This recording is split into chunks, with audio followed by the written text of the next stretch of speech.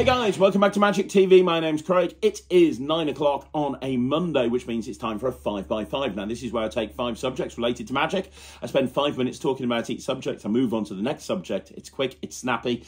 You never know what you're going to get. Now, this week, I'm going to be back with another of my performer highlight 5x5s. Now, this is where I play 5 pieces of performance footage from a magician that I really respect, and I talk about what we can learn from watching them perform.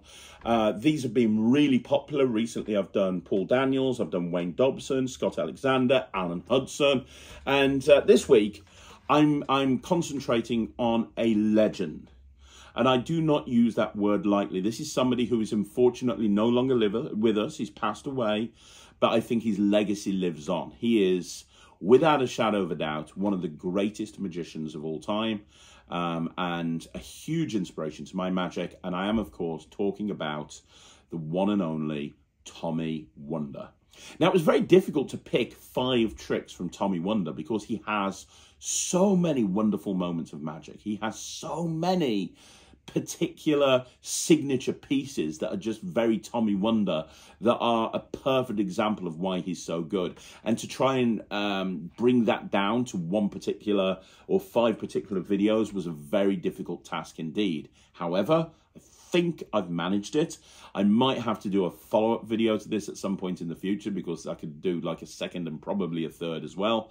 But this week, we're going to be looking at the magic of Tommy Wonder, and we're going to be talking about why Tommy Wonder is so good and what we can learn from watching Tommy Wonder perform.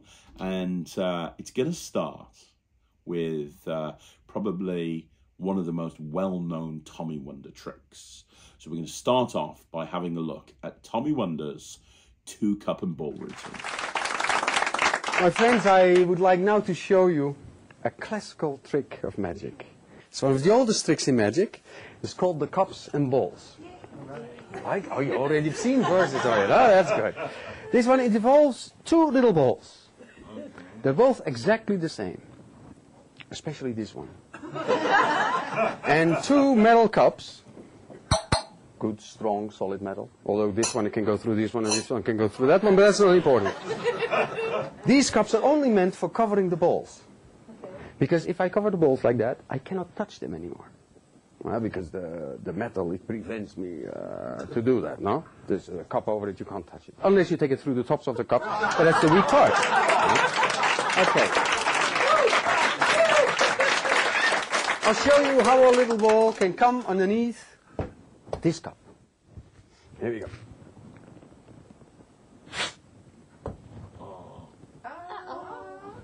Oh, I'm sorry.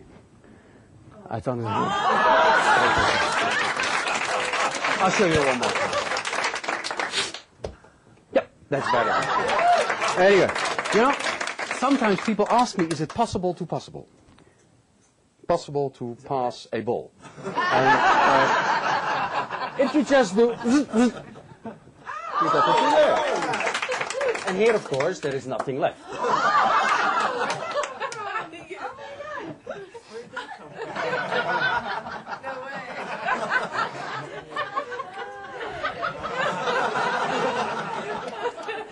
I should find some better glue for this one day. Yeah, let's continue. There's 2 little balls here. Now, I would like you to point to one of them. That one or that one, whichever. That one? Okay, hold it on your hand like this. Take it, yeah, like this.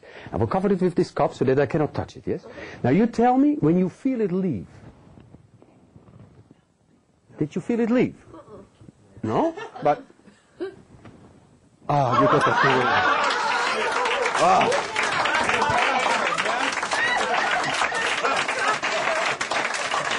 I'll show you how both of them can go through the cup together. Here they go, both of them together.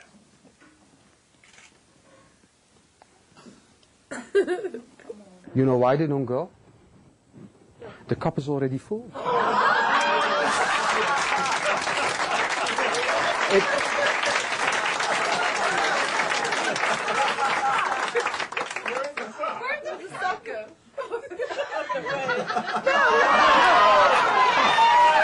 That was you that did that. Yeah, that was you. Oh, yeah. I know you. I just want to slip it on. So what you just saw there is a masterclass in misdirection.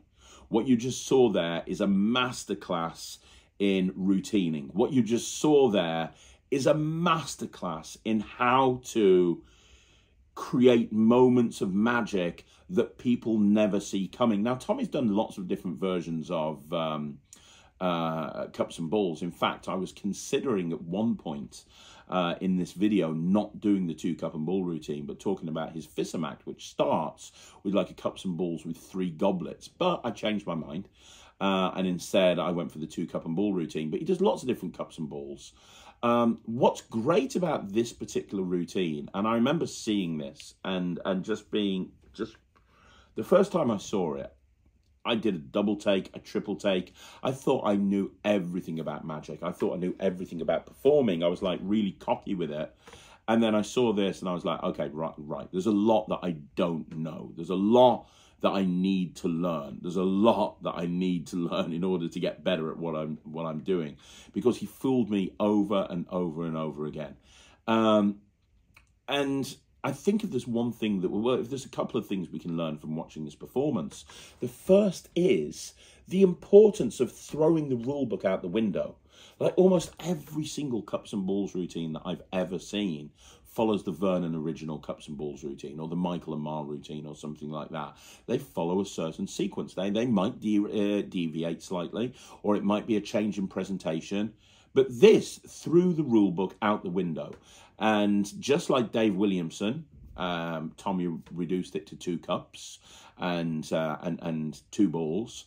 And, you know, the use of the bag and the pom-pom, in my opinion, is one of the really big moments that we have here.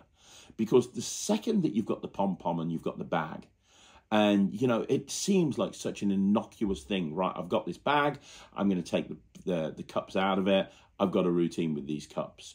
And then all of a sudden, the ball appears, and the ball from the bag appears underneath the cup. Nobody ever sees that happening. And so the first thing is throw the rulebook out the window in terms of final loads and in terms of the structure of the routine. And make it your own. You know, if you're approaching a classic piece of magic, try your absolute level best to make it your own. The second thing that I would say, which is probably just as important, is think about how you can incorporate those moments of magic. Think about how you can incorporate those crazy individual moments into this, because that's what Tommy's done here. He's just taken, you know, he's gone, right, okay, I've thrown the rulebook out the window. I want to do this. And rather than having a moment where everybody knows what's going to happen, they just never see it coming. And when that bag appears underneath that cup at the end, it's just crazy. I mean, from a routining and a misdirection point of view, you can learn so much from studying this routine. It's absolutely incredible. And even if you never perform this routine, you really should get the cups and learn it, because it will teach you so much about the structure of a sleight of hand routine. So there you go. That's the first Tommy Wonder trick that I wanted to look at. Now we're going to look at a completely different style routine. We're going to take a look at Tommy's approach to wild card. Now this is also a commercially available prop that you can buy. This is being marketed by Card Shark. It's called Tamed Card. We're going to have a look at that right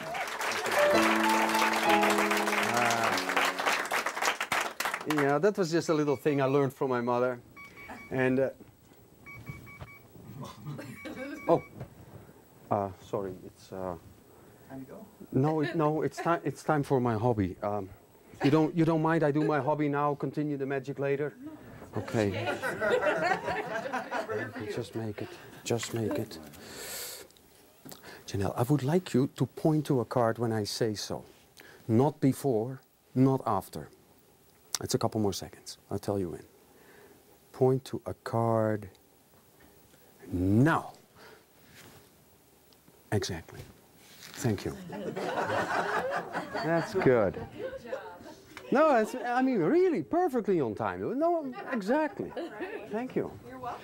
It's, no, maybe I explain, it's my hobby. I collect playing cards. which are chosen exactly at this time. So I had to put this in the show. No, it's true. It's true. I have quite a collection. These cards are chosen by different people, different places in the world. And you notice it's always the 4 of clubs. Always at this time. Yeah, it's always the, yeah. I don't know why people always choose 4 of clubs, but I think there is some scientific reason for it. I don't know, but anyway, it's not so important.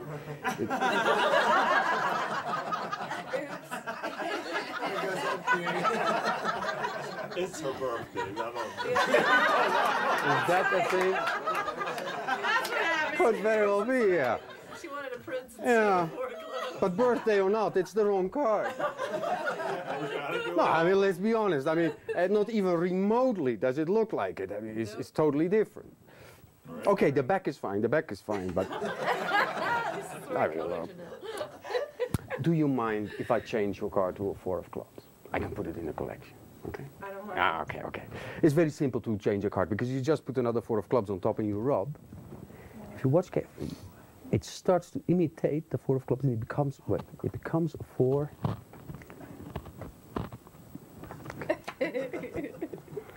Now you see, normally they do change.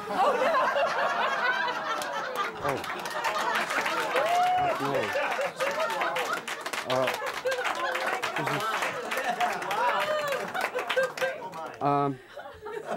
You know what? I'll do it differently. I'll just change the collection. Mind you, it's a lot more work for me. But you see, you got a jack of diamonds, so I make jack of diamonds. No? Now, have a look at the cards. Have a look at the cards. Is there anything wrong with them? No double layer, special things, or anything? No. But they're not 4 clubs anymore. No, that's true. Because if you change, you know, it's not heat either. It just changed. Now look here. Rub the card. Does anything go off? Nothing goes off. No. But you rub like this, it changed. No, look. No, wait. The last one. Look, it's really. That's crazy.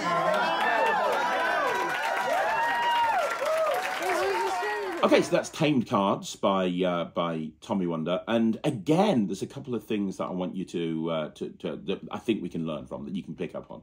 I mean, obviously, it's a beautiful routine, and there's lots of moments of magic, and it's just amazing. But the first thing is the importance of having a hook line. I've talked about this when we talk about kids entertainers and we talk about kid shows and having a hook line for the kids. The kids get interested in what you're talking about. And that's very, very important. But I think it's just as important to have a hook line for any type of trick. And this is a perfect example. You know, most people, when they're performing magic, there's a trick, and then there's another trick, and there's another trick. I love the fact that the alarm just goes off, and he goes, well, I'm very sorry, we'll have to do the magic later on. I need to do my hobby. And everyone's like, what? What's going on? What's this guy talking about? A hobby? And then you kind of realise that he's going into another routine, but it's kind of that whole way of getting into it that's just like really off the wall. How do you grab people's attention? How do you keep people's attention during an act and during a performance? Well, you do that by varying it up. If it's like for my next trick, for my next trick, for my next trick, for my next trick, it becomes quite laborious. It becomes quite, you know, like obvious that you're going to be going into another trick and another trick. But this is a perfect example of changing that up. So think about hook lines. I mean, that's what I learned from this. Think about hook lines. The more outlandish, the better. You know, like a hook line like, hang on, got to stop the show. It sounds stupid, right? But it's such a funny bit. It really is. And it's where, actually, just so you know, it's part of the inspiration behind my future Craig routine from Visible, where I speak to myself in the future, and at the end, my future self calls me. That was partially inspired by this routine and Tommy stopping the show and saying, hey, I need to do my hobby. At the end of my routine, I stop the show and I go, well, hang on a minute, I need to take this call. The second thing that you can learn is, again, make it, if you're doing a sleight of hand piece that's been around since time began, which basically Wildcard is, making it your own. You know, the Tommy Wonder routine is very, very different to the Peter Kane routine and any routine that had come before Tommy's at this point when he created it. And you know, I've spoken about this for years. I've been talking about this in lectures all around the UK. If you're you know, doing a trick and it's a commercial trick that everybody does, think about how you can make it your own. How can you change the structure? How can you change the premise? How can you change the presentation to make it your own? That's like a really important thing to consider. Now, the next thing we're going to be looking at is going to be another classic Tommy Wonder trick that I think everybody is aware of. This is another one of his signature pieces, and one that, you know, I remember always wanting to own. Still don't own it, but always wanting to own ever since I first saw it as a kid. Let's have a look at the ring, the watch, and the wallet. Do you all have your hands on your money yet? Huh? It's not necessary. It's not necessary. You see, I'm not a pickpocket, I'm not a robber, I'm a magician. Okay. Actually, I've been the victim of a robber one time in Holland, in Amsterdam. There was a guy on the street, and he took my ring. And not only my ring, but also my watch. And finally, he took all my money. Here. Except the empty wallet. I was allowed to keep it. Nice guy, huh? Anyway, he had all my things, and he did something pretty clever. He had an envelope, and this envelope had his name and address on it. And a stamp. So basically what he did, he put all the things in the envelope, and he ran away with it and put it in a post box. So whenever the police comes, he has nothing on it. Clever. But he was a bit disappointed when the postman came, because then he had no ring, no watch, no money, nothing at all. Hey. Because I still had my ring, my watch, and all my money. So Tommy wasn't the first person to approach the ring, the watch, and the wallet. And since Tommy Wonder's routine, there's been a ton of different approaches to it. Some of them have been great. You know, Vanishing Ink bought the heist out a few years ago, which is very good. I think what Tommy's routine has going for it is just how fooling it is. It's not my job here to get into methodology. Anybody who's read the Tommy Wonder books or anybody who's watched his L&L DVD set will know how this routine's done. And more importantly, not only will they know how it's done, they'll know the lengths that Tommy went to make this as deceptive as it is, which I think really aids this trick. That moment where he's got all of the pieces inside the envelope and he just rips up the envelope and throws them up in the air is a beautiful moment. Look, let's be honest. You could do this trick with a change bag and some extra objects. You could. You don't need to go to the trouble that Tommy went to.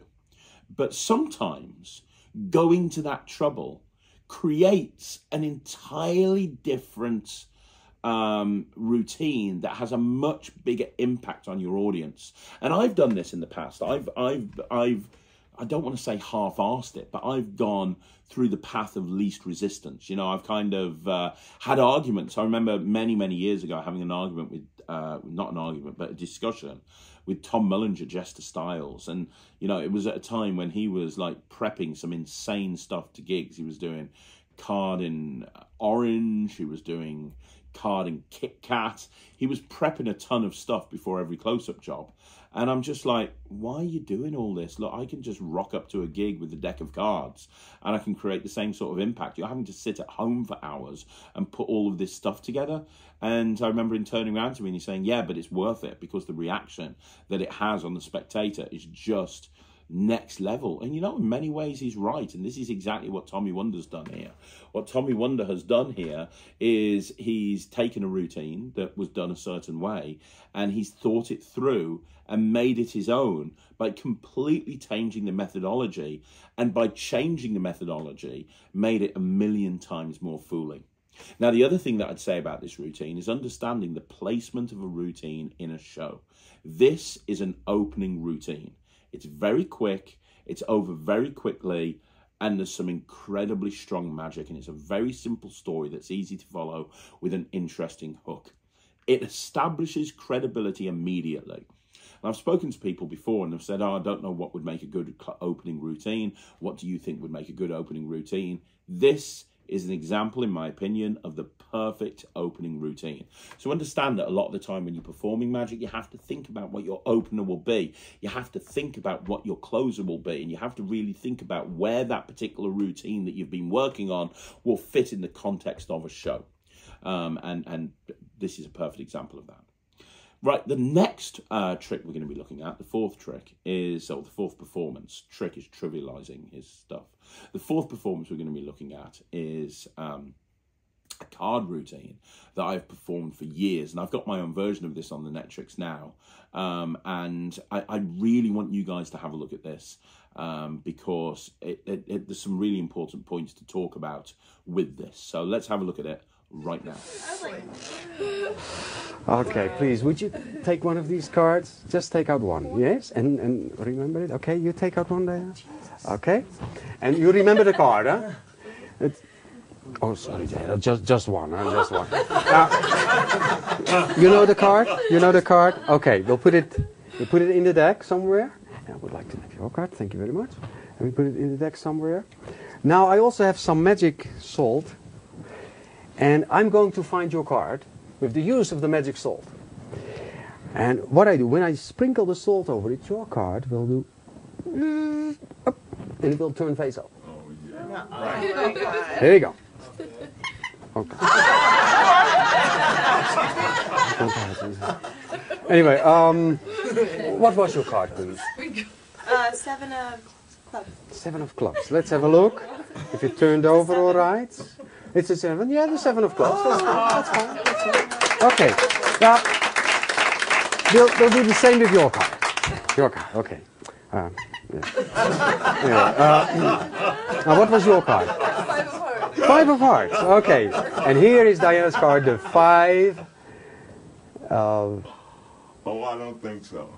No, that's your card, right? Yeah, okay. No, sorry. It's a little mistake. I'll have to do it again. It doesn't matter. Now, look, here is your card. It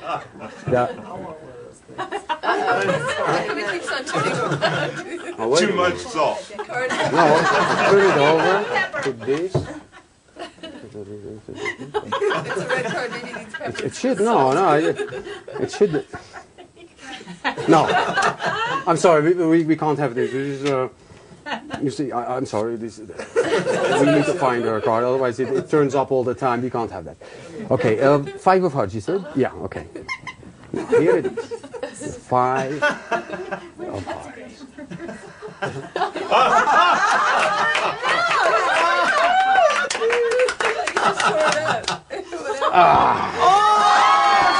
No.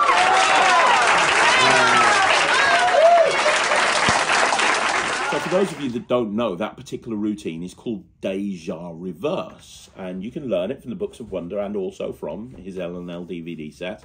And it's an incredible routine. It really is. It's a great routine.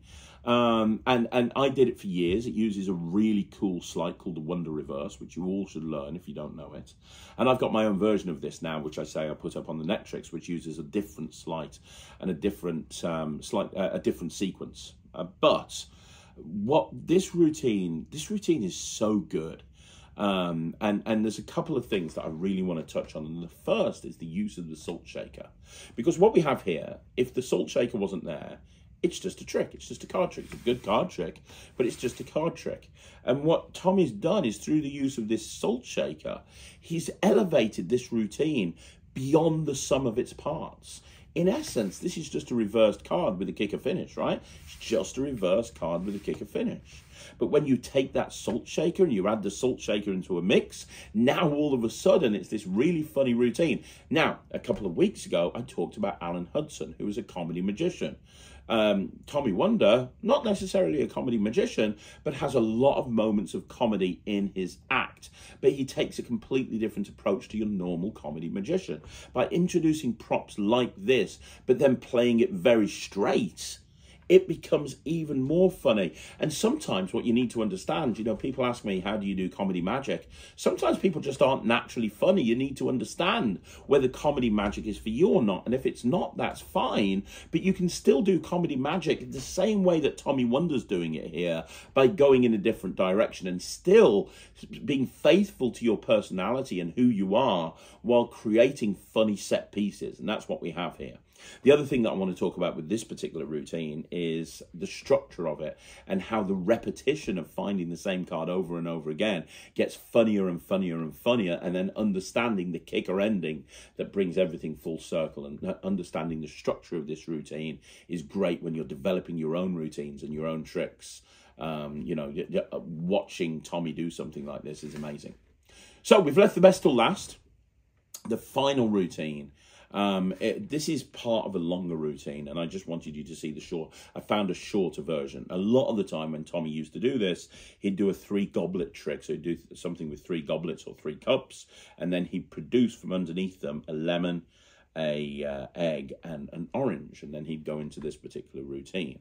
But this is going from that point. So he's bringing out a box, and he's bringing out the egg, the orange, and the lemon. If you're intrigued and you haven't seen this before, you're in for a treat. Let's have a look.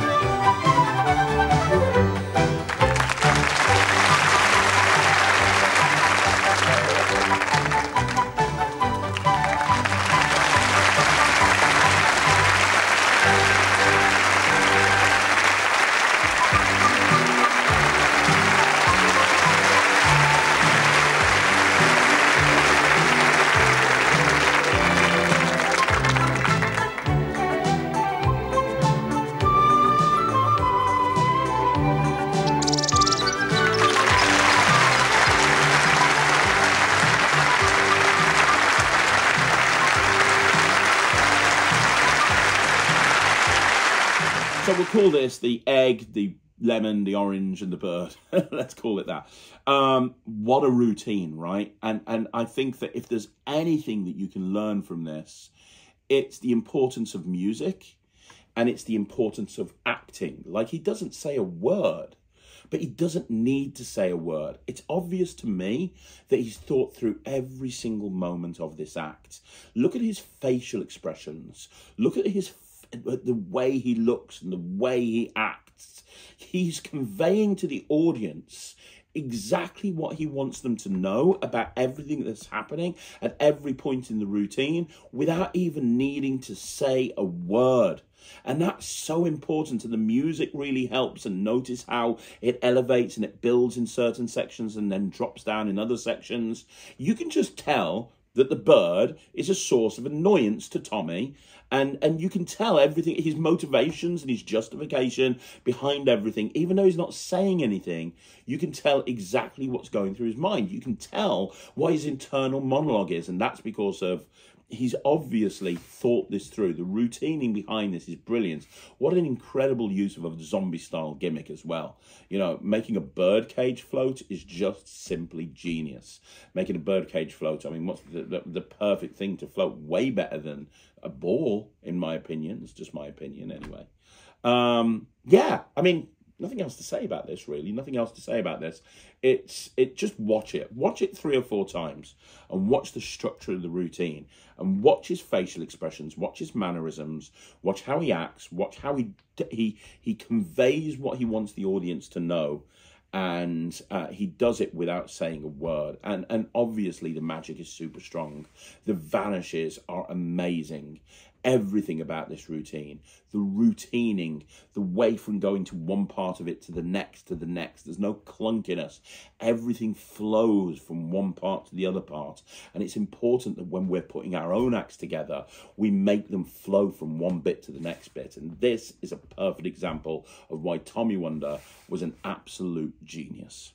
So there you go, guys. That's another 5x5 in the bag. Do me a favour. Let me know what you think in the comments down below. Now, you want to see more videos like this, you know what you got to do. Like the video, subscribe to the channel. Let me know in the comments. If you want to see somebody else put on a performer spotlight video, let me know in the comments down below.